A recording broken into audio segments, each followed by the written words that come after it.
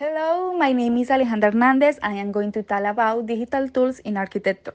Digital tools are now the main thing in architecture. They have helped the architect to improve the representation of more elaborate projects and to reduce the time in the realization of plans and perspective because before everything was done on paper and needed different types or materials such as rulers, erasers, pencils, etc.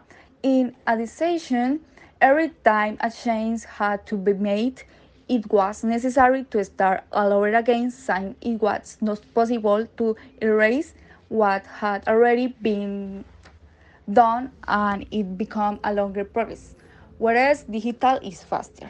The most used tools are AutoCAD is a program that allows 2D and 3D drawings. Plans can be made and corrections can be made quickly. Sketchup it is a 3D modeling program that allows exploring and communicating complex concepts, importing and exporting various file formats, and create interactive presentations. Revit is for implementing 3D models of architectural and building products to scale, also help to better understand where specific products will install and how they fit into the overall design.